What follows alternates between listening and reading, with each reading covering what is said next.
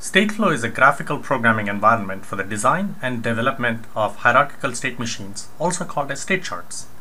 Today, I'm going to talk about an exciting new functionality shipping since release 2019A.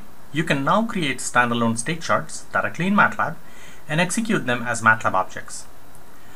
To create a stateflow chart in MATLAB, we can use the edit command.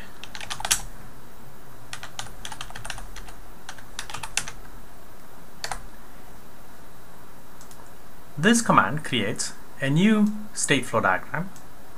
We call it myLogic. Let's create a simple state chart with two states, on and off. Off, and a second state called on. And let's create a couple of transitions going between them. And the transitions can be triggered either by conditions or events. In this case, let's choose to create a couple of input events. And let's call them off and on. So if a chart receives on event, we want the state to go from off to on, and vice versa if we receive the off event. At this point, let's save the chart. Now this chart is unit testable in MATLAB as a MATLAB object. So I can create an instance of this chart using this command. Notice that the input events off and on show up as methods on the object. So I can do on of logic h, which takes me to on state, and off will take me back to the off state. Since the chart is open, you can see the animation between the states.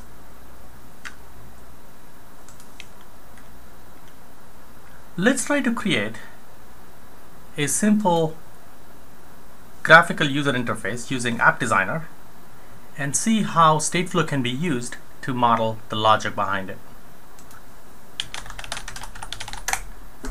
Let's open up App Designer, create a blank application, and what I want to do here now is to create a lamp widget and a switch widget, and using the switch I want to control the lamp.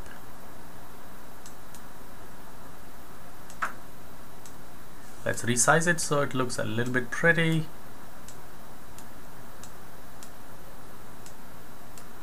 So at this point, what we need to do is to create a bidirectional connectivity between the app and the state chart. So we will do a couple of things. Let's go to the state chart. Let's add a local data. We'll call it app. Let's save it. Let's come back to the app, go to the code view. Let's add a property, local property. Let's call it lamp logic. And let's add a couple of callbacks. A startup function, which executes at the beginning of the app's execution, and anytime the switch value changes, we want to listen to it and trigger an event, and let's create a value changed callback. So at this point, we are ready to create a bidirectional connectivity between the app and the chart. And the way to do that would be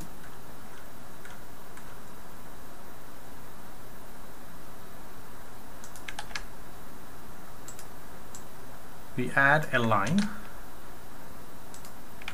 that looks like this to the startup function. So what this line is doing is really important. MyLogic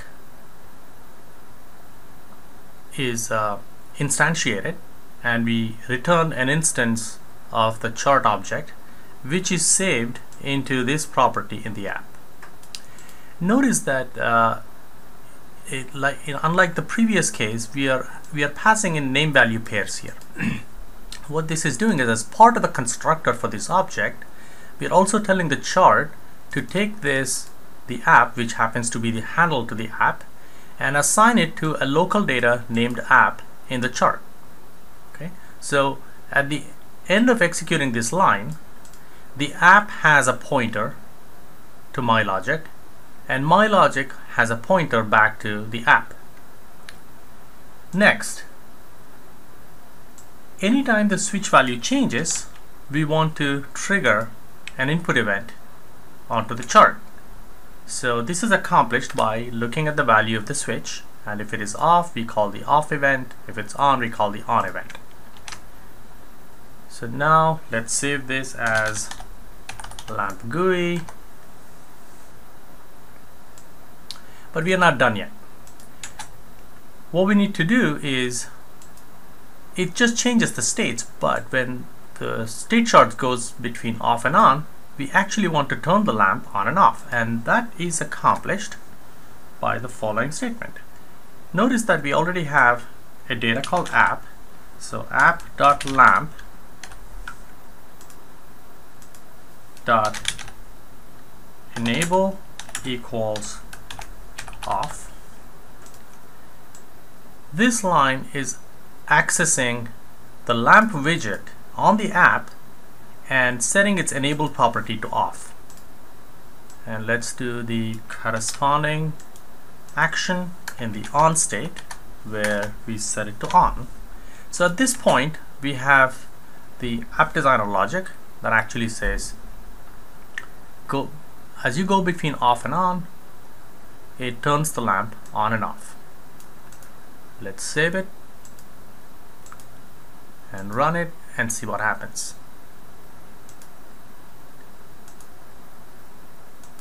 So as I turn on the switch off to on to off, the lamp turns on and turns off. This is a really simple example, but you can design a lot more complicated graphical user interfaces using this technique. Let me show you a shipping example with Stateflow that shows a more complicated lamp example. So not only do we have a lamp, this one has a few more interesting features. So I can turn the lamp on. It could be solidly on or it could be blinking. So notice that the blinking state is implemented using the temporal logic construct that goes between off and on. The temporal logic construct is quite powerful in that it automatically creates and manages a MATLAB timer behind the scenes. So this enables you to do timing logic without writing any code whatsoever. And in order to see and what is behind this mapping, I'm going to open it up and look at the code view. Notice that the lamp logic, the first line in the startup function looks almost pretty much identical, and we still have the switch value changed, mode button changed. These are the change callbacks, and anytime the delay changes, we update the delay property on the object from the value in the app. So this illustrates how you can build really complicated and complex user interfaces using App Designer, but without writing any hand code. You can implement the logic for them using Stateflow.